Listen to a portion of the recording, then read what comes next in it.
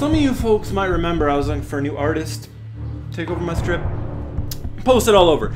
Here at my blog, Pencil Jack Digital Webbing, I get back tons of responses, most of which I wasn't interested in, but a handful of just really strong artists, okay? I let these guys know there's no pay, just exposure. Even the idea that I could show their work up to an editor at Marvel, which is a pretty sweet deal for an up-and-coming artist. But everyone wants to get paid as well. Now, I understand everyone wants to get paid for their hard work, but at the same time, if you're an unpublished artist looking to break in, you should know that the odds of you getting paid while you break in are pretty much zero. You gotta earn your bones.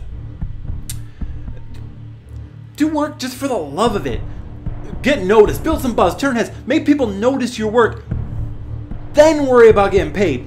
Blows my mind. I guess I'm alone in this one. I guess there are actually people out there expecting to get paid while breaking in.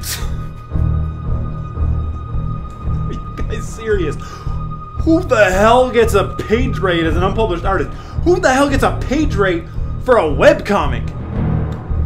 Say the stars align and the webcomic gets picked up, published in print, then sure, you get paid as much as possible. But you don't even get paid a page rate as a penciler in an image book. You get back-end money. I'm glad I posted this. Alright. I guess I'm way off on this one. Apparently there's a sea of unpublished webcomic artists getting a page rate. I guess the days of collaboration are gone. The old fanzine days of a group of guys just getting together and doing a book just to do it. See what happens, long gone.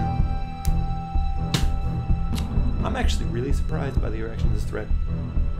Upset by it, actually.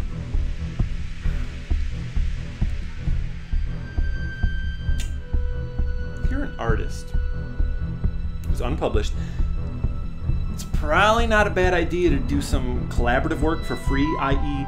exposure.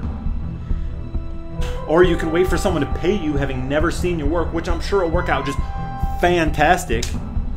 And waiting in line at a convention to show your portfolio to an exhausted editor on day 3 of a convention is just as good an option as having me show him your pages, being that I've only worked for the guy for 7 years, built a relationship and a friendship.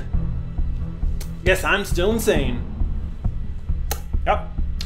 Completely blown away by the reaction here. I see both sides, but damn. I'd never in a billion years expect to get paid right off the bat, having never been published on any level. I'm a working letterer for Marvel Comics, and still would never expect to get paid for writing and or art. Hell, I'd still letter a pitch for Image for free if the project was right. You know, maybe it's time to end this thread. This got me flustered. I don't mean to be condescending, nor do I think that I am being so, but what can I do? If nothing else, this thread's been entertaining.